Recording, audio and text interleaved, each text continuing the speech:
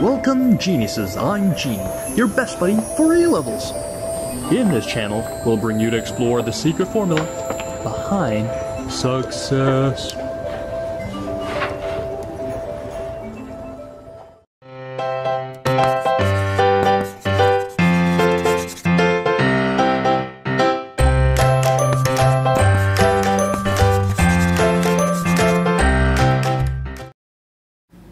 Hi everyone, today we are going to learn about hyperbolic functions. The hyperbolic functions, of which there are 6, are so named because they are related to the parametric equations for a hyperbola.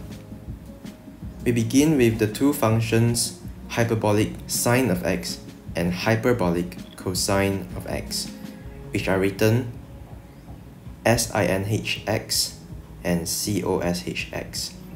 They are defined by the relationship where sin x equals to 1 over 2 times e to the x minus e to the negative x. Whereas for cos x, it equals to 1 over 2 e to the x plus e to the negative x. In a similar manner to ordinary trigonometric functions, we have then x equals to sin x over cos x, which equals to e to the x minus e to the negative x over e to the x plus e to the negative x. Whereas for cosec x equals to 1 over sin x, and cothan x equals to 1 over than x.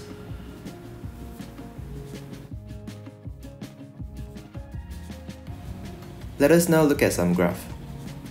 We obtain the graph of y equals to cos x by finding the mean values of a few corresponding pairs of the values of y equals to e to the x and y equals to e to the negative x, and then plotting these mean values. To produce the graph of y equals to sin x, we find half the difference between a few corresponding pairs of values of y equals to e to the x and y equals to e to the negative x, and then plot this value.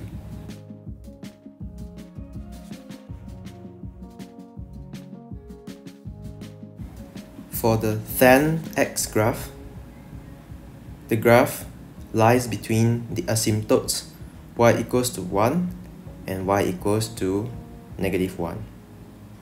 And the graph looks like this. Now let us look at some standard hyperbolic identities. From the exponential definition for cos x and sin x, we have cos squared x equals to 1 over 2 e to the x plus e to the minus x squared. And we will obtain 1 over 4 times e to the 2x plus 2 plus e to the minus 2x.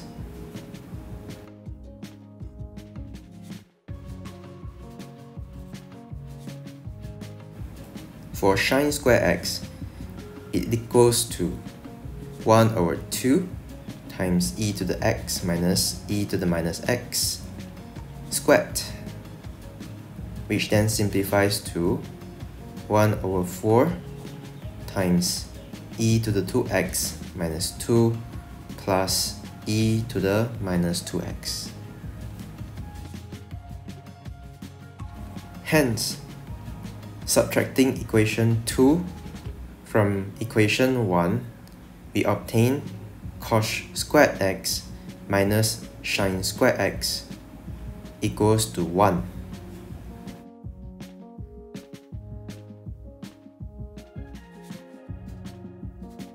Notice the similarity of this hyperbolic identity with the usual trigonometric identity cos square x plus sin square x equals to 1. Dividing cos square x minus sin square x equals to 1 by sin square x, we obtain cos square x over sin square x minus sin square x over sin square x equals to 1 over sine squared x, which gives cothan squared x minus 1 equals to cosec squared x. Similarly, dividing cos squared x minus sine squared x equals to 1 by cos squared x, we obtain cos squared x over cos squared x minus sine squared x over cos squared x equals to 1 over cos squared x, which gives 1 minus tan squared x equals to sec squared x. To differentiate sin x and cos x, we use their exponential definitions. Hence, for sin x, we have ddx sin x equals to ddx 1 over 2 times e to the x minus e to the minus x equals to 1 over 2 times e to the x plus e to the negative x. From the definitions, we know that 1 over 2 e to the x plus e to the negative x equals to cos x.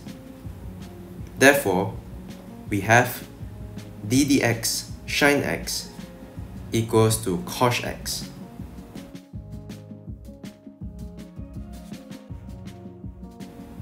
ddx cos x equals to ddx 1 over 2 e to the x plus e to the negative x, which equals to 1 over 2 e to the x minus e to the minus x.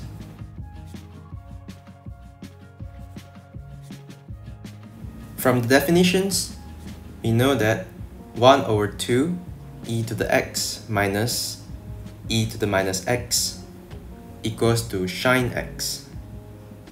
Therefore, we have ddx cos x equals to sin x.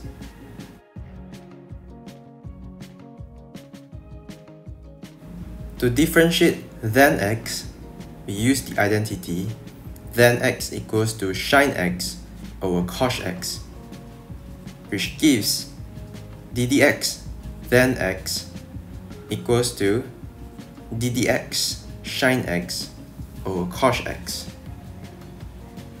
And using the quotient rule, we have cos x times cos x minus sin x times sin x over cos square x. And we know that cos square x minus sin square x equals to 1. So we have 1 over cos square x, which means it is sec square x. Therefore, we have ddx then x equals to sec square x.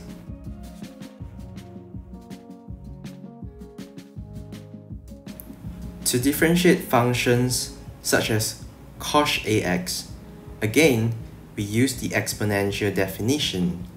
Hence, we have ddx cos ax equals to 1 over 2 times e to the ax plus e to the minus ax, which equals to 1 over 2 times a times e to the ax minus a times e to the minus ax. From the exponential definitions, we note that a times 1 over 2 times e to the ax minus e to the minus ax, which equals to a times sin ax. Therefore, we have ddx cos ax equals to a sin ax. Similarly, we have ddx sin ax equals to a cos ax, and ddx then ax equals to a shack squared ax.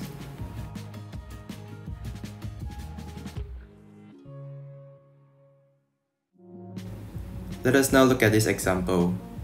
We want to find the dy dx when y equals to 3 cos 3x plus 5 sin 4x plus 2 cos to the power of 4 7x. To differentiate cos to the power of 4 7x, we express it as cos 7x to the power of 4 and apply the chain rule. Hence we have 9 sin 3x plus 20 cos 4x plus 2 times 4 times 7 sin 7x times cos to the power of 3 7x, which then simplifies to 9 sin 3x plus 20 cos 4x plus 56 sin 7x cos to the power of 3 7x. That's all for today's video. If you're interested in more genuine sharing by other geniuses, please subscribe to our channel and don't forget to turn on the notification bell, ding dong. Also, if you're struggling with one or two past year questions and the mark scheme just doesn't seem to help, Genie has got you covered. Feel free to let us know what question it is by filling in the Google form linked in the description below. GenieUs Hub will get genius teachers to fulfill your request for the solution. Genie will see you next time. Bye-bye.